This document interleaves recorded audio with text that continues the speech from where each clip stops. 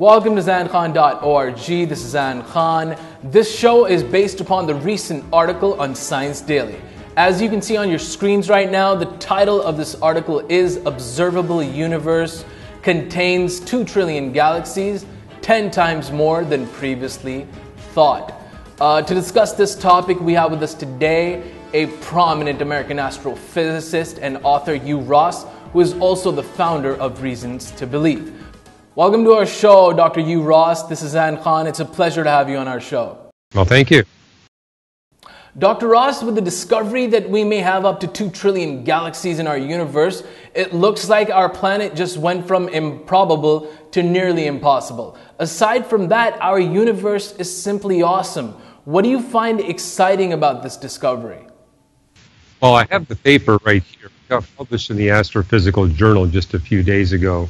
And to me, what's most exciting is that they were able to determine the population of galaxies in the universe at different distances away from Earth, which means different look-back times. So we're actually able to see how the population of galaxies changes from the beginning of the universe right up to the present. Because the models, the most successful creation models for the universe predict that the number of galaxies will decrease with respect to time and at a particular rate. And this study actually verifies that indeed is the case. So this stands as a powerful confirmation of cosmic creation models. And of course, it readjusts the number of galaxies that we thought in the universe. I mean, the Hubble Ultra Deep Field told us that there was between 100 and 200 billion galaxies in the observable universe. However, they were only able to see the medium size, the large, and the giant galaxies. They weren't able to see the dwarf galaxies. And what this study tells us is that the number of dwarf galaxies is about 10 to 20 times greater than the total number of medium, large, and giant-sized galaxies, which adds up to about 2 trillion galaxies total. Now, keep in mind these dwarf galaxies that they've added to the list don't significantly change the total mass of the universe, because these dwarf galaxies don't contain that many stars. Dr. Ross, share about the story Starlight tells us. Well, what's interesting about astronomy is that we have no access to the present. We have direct access to the past, and it's because of the finite velocity of light. So the farther away we look in space, the farther back in time we see. Particular study was able to take us as far back in time as about 400 million years after the cosmic creation event. So we're getting within just a few percent of the current age of the universe. And we're actually able to see how the universe changes with respect to time. And this is how we're able to test different models of the history and the origin of the universe. And the reason why we see the number density of galaxies decreasing as we get closer and closer to us, or closer and closer to the present, is that galaxies merge and tiny galaxies get dispersed.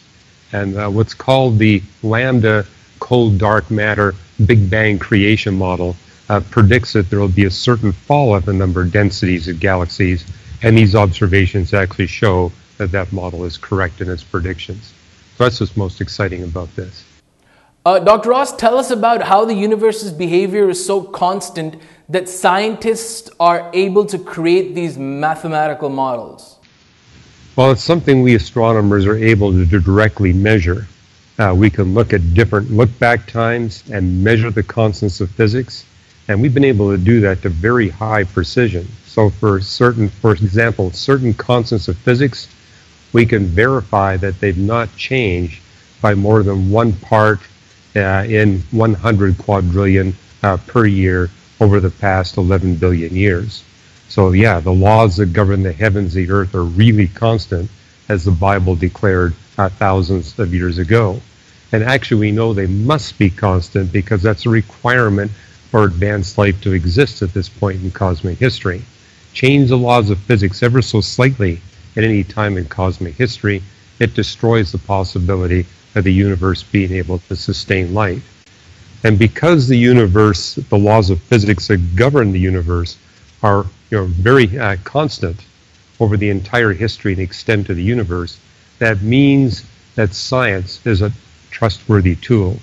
We can count on the fact that the physics we see anywhere in the universe is going to be the same, which enables us to explore with great detail the origin and history of the universe. Last question, Dr. Ross. Share with us the evidence of the fascinating beginning to our universe, its implications, and how scientists are trying to work around the implications.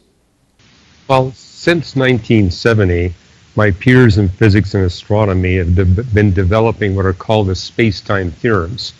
Today we have about 30 of these theorems. And these theorems are very powerful in that they're based on only two fundamental assumptions. One is the universe contains mass. Well, you and I are living proof that the universe contains mass. No one doubts that. The second important presupposition is that the equations of general relativity reliably describe the movements of bodies in the universe. And today the theory of general relativity ranks as the most exhaustively tested and best proven principle in all of physics. So for example, we can verify that general relativity reliably predicts the movements of, say, neutron stars that orbit one another to 15 places of the decimal. Now, the conclusion of the theorem is that the universe has a beginning, and that the beginning includes the beginning of space and time itself, which implies there must be a causal agent beyond space and time that created our universe of matter, energy, space, and time.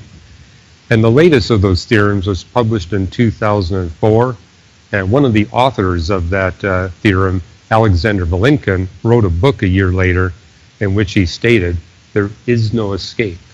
Cosmologists now must face up to the problem of a cosmic beginning. And of course that problem is theological. Namely, there must be this being beyond space and time that created everything. And as a number of books written by atheist astronomers and physicists admit, deism cannot be taken off the table. The evidence is now so powerful and must recognize at the minimum there's a God beyond space and time that created everything.